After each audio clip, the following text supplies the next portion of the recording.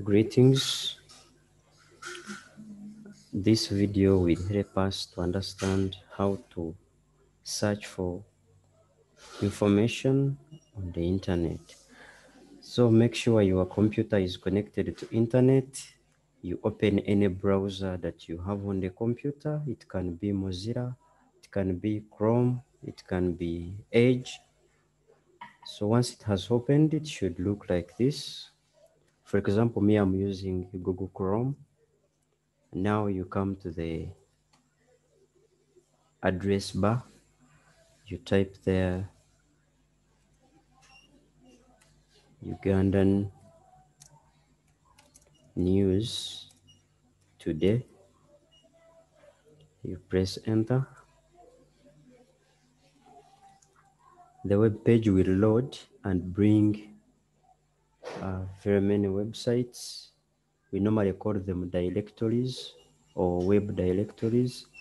Once they have loaded, around here we have all. We have news, we have images, videos, etc.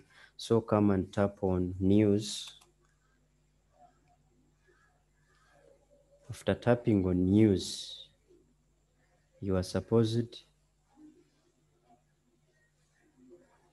now to look for the news, because we wanted news which have happened today.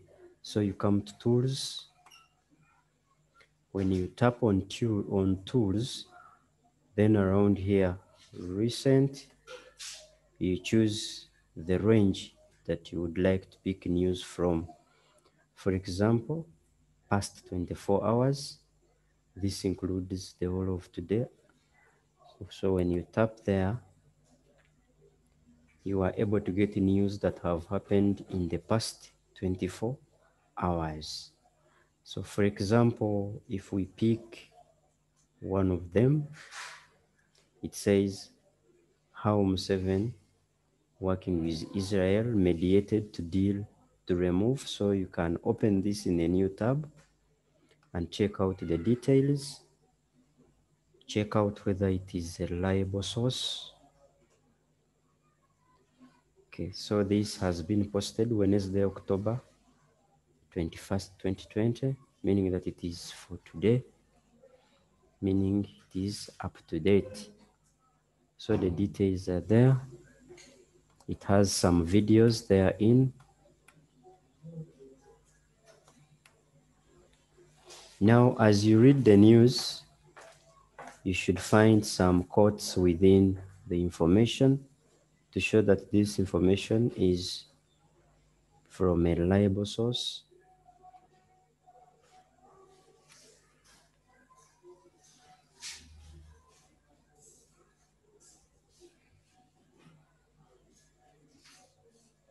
So that is how you can search for news. If you go back to the first tab and you pick another tab, if you find that what you need is not there, you can continue to the next page. Here we have news from CNN. We have news from News Press Now, Florida. And that's how you can check out the news or search for information on the internet.